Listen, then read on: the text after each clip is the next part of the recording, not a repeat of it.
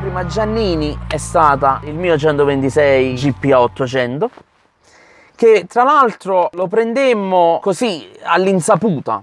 All'insaputa in che senso? Questo signore, un caro amico e che saluto, mi disse a un mercatino: guarda, c'ho una 500 Maicar Francis Lombardi, se ti interessa vienila a vedere. Nel ragionamento disse pure: però c'ho anche un'altra cosa, c'ho un Giannini 800 su scocca 126 prima serie, rosso, se ti interessa vieni a vedere anche quello.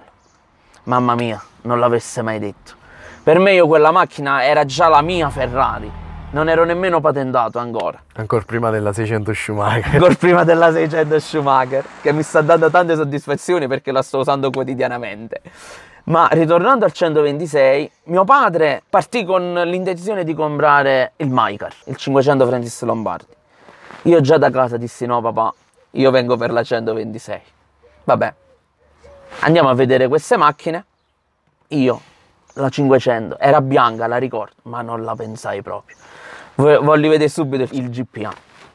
Quando vidi questa macchina, te lo giuro, per me, se mi ci mettevi il Ferrari vicino, io avrei scelto il 126.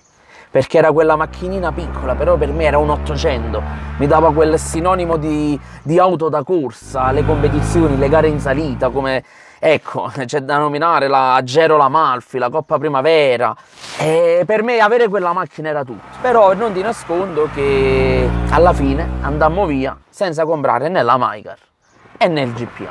Quando ci mettemmo in macchina, io con un muso così, mio padre dice: Mario, ma che c'è? Dico: papà, guarda, a me quella macchina mi piace tanto. Ma sì, ma mo vediamo, ma il prezzo è un po' alto, ma comunque è da sistemare, è da restaurare. Dico: papà, a me mi piace. Comunque, per non portartela alla lunga, il giorno dopo mio padre contatta l'automobile per telefono. Io toccai, come dire, il cielo con un dito. Dopo 3 giorni l'amico di Avellino, perché quella macchina era là, mi portò la macchina a casa con un carrello. Facciamo il passaggio di proprietà.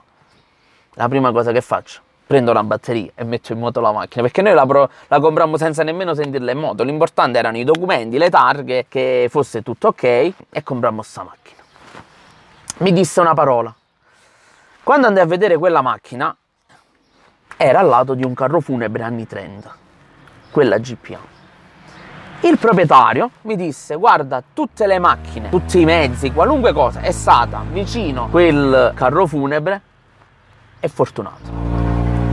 E c'è da dire sta cosa, è vero, è vero. Quella macchina mi ha regalato tante soddisfazioni, ma non in ambito, ecco, economico, come tanti pensano, che chissà quando possa venderla perché ce ne sono poche, è rara. No, non intendo quello, ma intendo soddisfazioni, ecco, andare al Centenario Giannini, dove ci sono Giannini da tutta Italia, automobili Giannini da tutta Italia. Io andai col 126 e dissi: secondo me, quando mi vedono arrivare con sta macchina mi butteranno i pomodori appresso, perché il 126 in un periodo in cui ancora appunto la 126 era considerata come vettura da trapianto per le 500. Bravissimo, la 500 è il fiore all'occhiello, il 126 viene guardato un attimino col muso storto. Quando poi merita molto interesse storico collezionistico, perché se la 500 ha motorizzato gli anni 50 e 60, la 126 ha motorizzato i giovani degli anni 70, 80 e anche buona parte degli anni 90. Quando si ci andava dentro a 6, 7, 8 persone. Sono dei racconti che non so come facevano ad entrarci, però chi metteva la prima, chi la seconda, chi girava a sinistra, chi a destra, comunque. Inoltre la 126 GPA della collezione Caputo è una preserie, quindi sprovvista della targhetta di omologazione che all'epoca veniva apportata dalla Giannini. Al momento dell'acquisto portava infatti i cerchi in ferro della Fiat 126 prima serie, con l'unica eccezione della borchetta Giannini, identici quindi ai cerchi della GP 590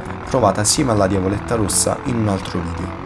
E a rendere quest'ultima più amorevole agli occhi di Mario, si mi è autorizzata ad usare anche qui l'analogia del concetto di famiglia e la sua parentela con una Giannini 590 GTS, tra le più prestanti bicilindriche romane dell'epoca, di cui ho ampiamente parlato nella prova della 500 Turismo Veloce, e l'esemplare in questione corse anche in salita per un certo periodo di tempo. Guarda, quella macchina mi ha regalato veramente tante soddisfazioni, e infatti ogni volta che mi ci metto alla guida, per me è come guidare una Ferrari, ma davvero per me quella macchina è come guidare. Mi ha fatto conoscere tanta gente, tanti appassionati, perché poi questo è un mondo che quando hai un articolo un po' particolare ti contattano, ti metti in contatto, chi vuol sapere informazioni, chi anche per una semplice scritta vuole una foto.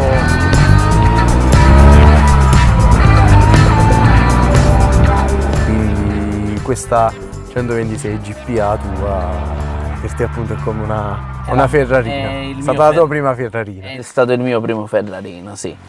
Infatti, come dicevo, per me quella è brutto dirlo, però quella che ci sono più legato, ma sono legato a tutte le mie auto, però in particolar modo a quella là perché non lo so, c'è stato in me quello scalpore, quello stupore di quella macchina piccolina ma veloce da corsa, rossa, che poi la stessa cosa l'ho riprovata quando 26 GPA 800. La premiazione è la vettura da noi considerata più rara.